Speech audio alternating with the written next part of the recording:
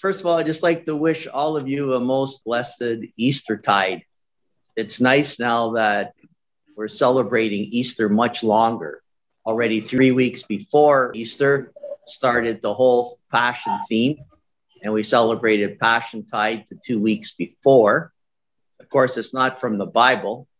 It was just created by Christianity.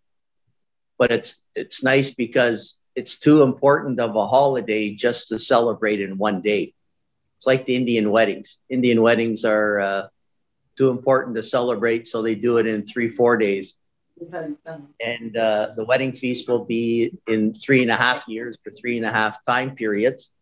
So it's appropriate that we celebrate a longer time and really reflect on the meaning. I mentioned recently that commemoration means celebrating in memory of something. And God commanded the Israelites on many occasions to commemorate special occasions like the Passover, for example. So they were supposed to celebrate in memory of the great things God did.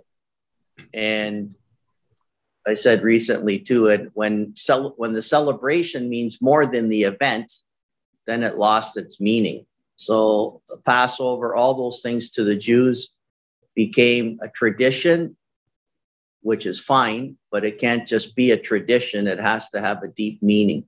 So let's take the time also when we study the DSG and the B circulars, every Easter, it takes on a deeper and deeper meaning for us. The chief apostle in the B circular a week ago wrote that in this difficult times, the members need to see that the apostles are confident. So they want to see that we're positive because we trust God. So even if bad things happen around us, like COVID, we remain calm because we know that in the end, everything will turn out all right. And that's one of the wonderful messages of Easter, because Good Friday seemed like a complete dead end, as the chief apostle spoke on Easter 2 years ago. It was a complete dead end. The disciples were lost, confused, unbelievably sad, and they went into depths of depression and fear. And then on Easter, they were at the height of joy. I often wonder why God made such a dramatic difference. It's called contrast. When something contrasts from deep sorrow to unimaginable joy, then things become clear. So contrast is so that we get it, that it becomes clear in our heads, that even though some things in life bring us much sadness, the day of the Lord's going to bring unimaginable joy that we won't even remember the suffering. So we won't even think about the suffering. It's like when a woman gives birth to a baby, goes through a lot of suffering, but she soon forgets all the suffering with the joy of the baby. She doesn't go around saying, "Oh, you little stinker, you caused me so much pain when you were born." All she does is think about the joy of the child.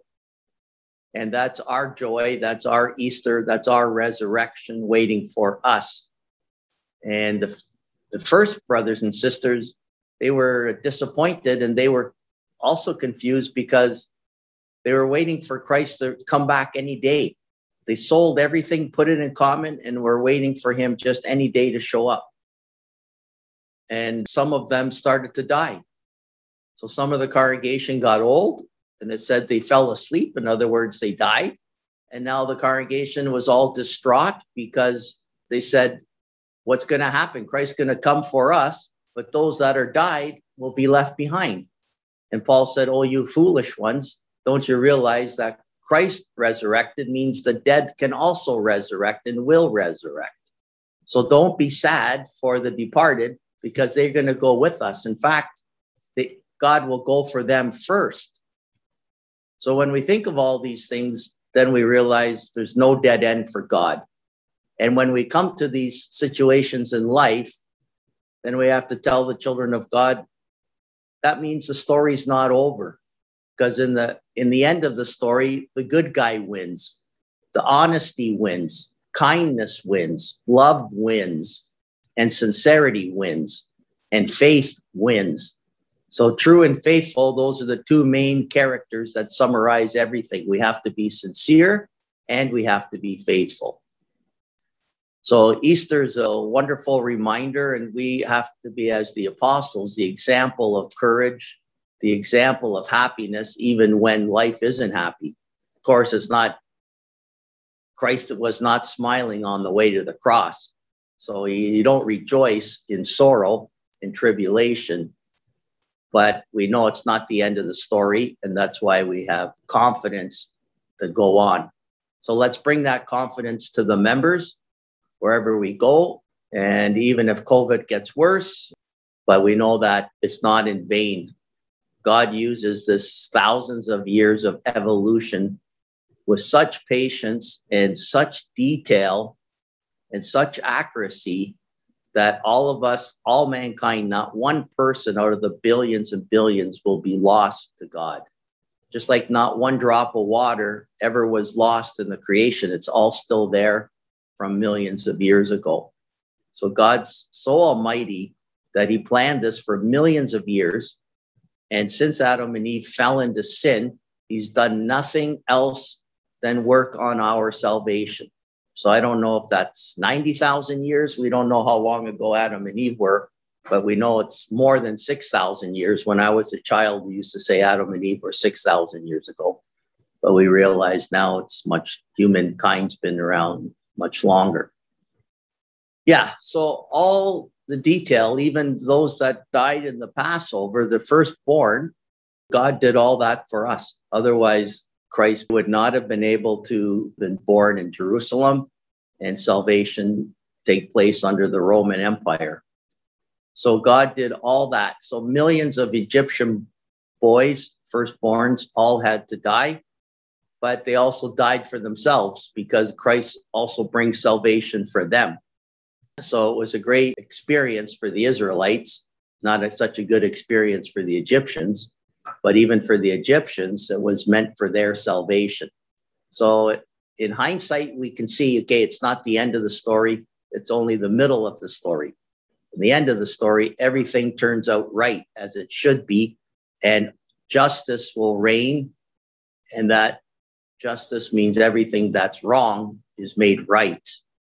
So justice is a positive thing, and judgment's always meant in that sense. Not as a condemnation, but judgment is meant as a correction to make everything right. Easter's such an important time, and now we even live in the afterthoughts of Easter right up to Ascension Day, another outstanding day, and then Pentecost, our day of rebirth. So enjoy all this season. It's a wonderful season. Just like Christmas now, we celebrate Christmas 4 weeks before. We don't just celebrate one day, but we celebrate it for weeks and weeks. So we're quite rich in the Christian calendar because our holidays, actually, our joys of celebrating never end.